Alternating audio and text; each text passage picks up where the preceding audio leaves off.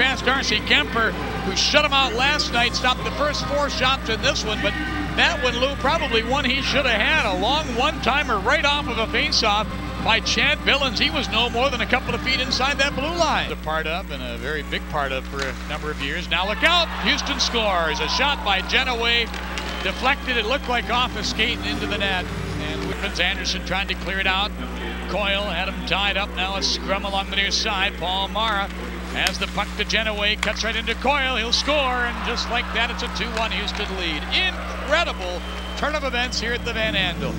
As Paul Mara now will dump it in as Ferraro emerging from the box, so the Griffins kill it off. Look out though, Coyle in front, he scores. Charlie Coyle has his second goal of the game, and the Aeros have got a 3-1. Head the other way, Fontaine will dump it in.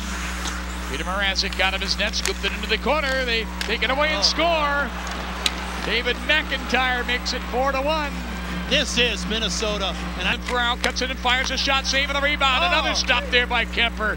Great play by Tatar to hold it in. They put it back in front. Backhanded score. Riley Sheehan, power play goal.